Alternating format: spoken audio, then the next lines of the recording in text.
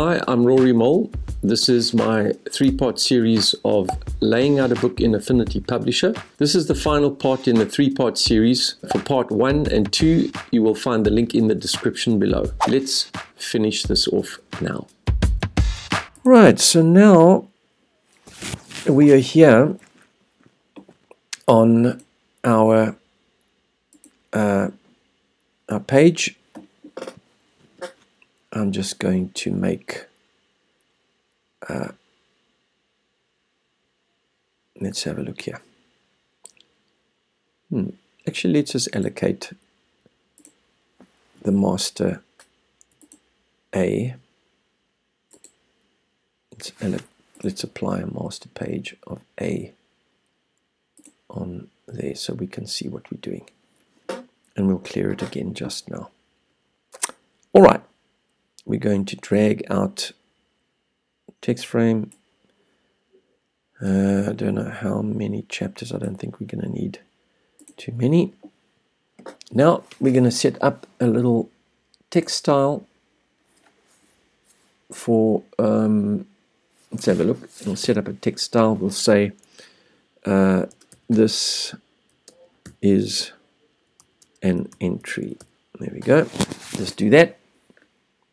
Hit the tab and put a number, say 21. All right, so this is an entry. All right, so it's Caslon Pro 12. It's made it semi-bold, but we don't want that. We want it regular. That's fine.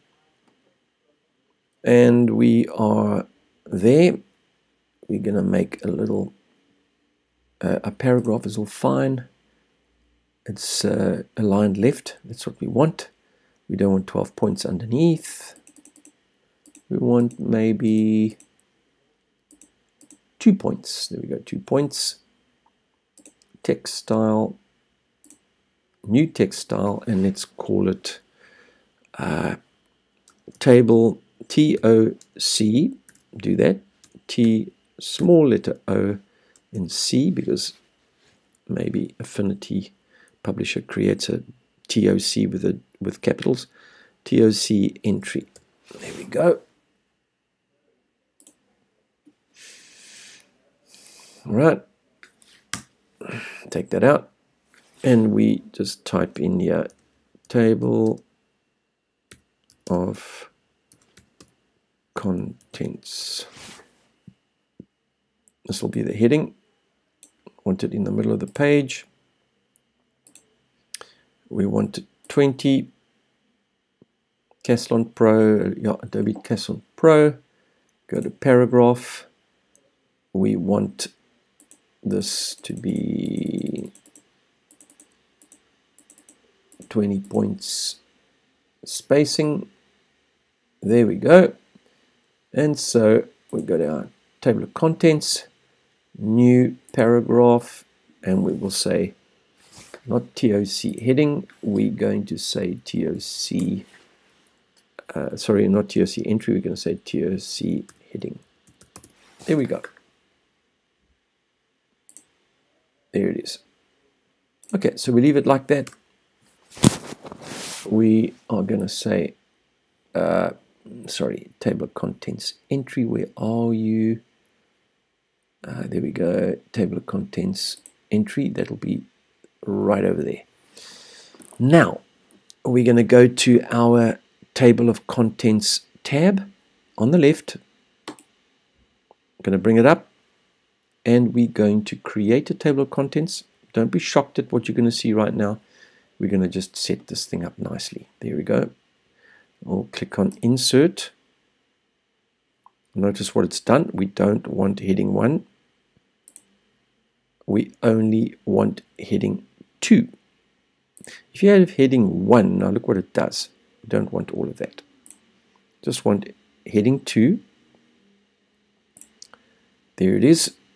Now you'll notice the table of contents tab brings up text styles under table of contents heading 2, and it assigns these different things to it.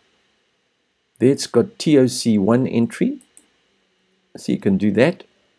It's semi-bold. I don't really like it, but actually it might work. Now, what we've got to do is to TOC1 entry.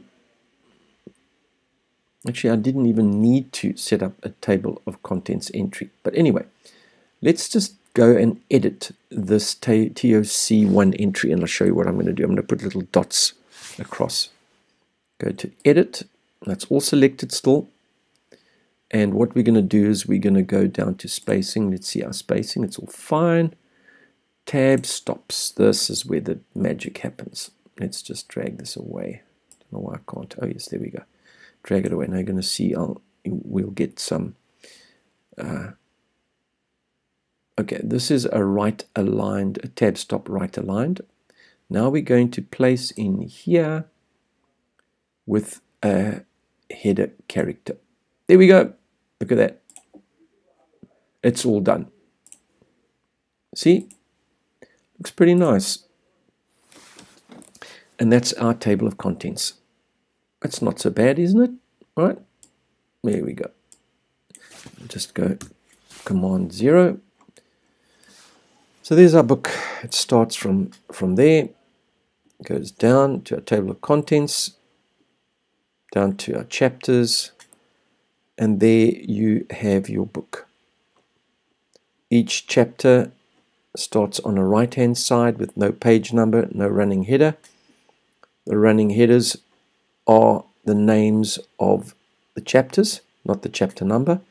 Down the rabbit hole, there it is on the right-hand side, Alice's Adventures in Wonderland on the left, and so it goes on. See, that's how we've done it. But I want to just say this to you.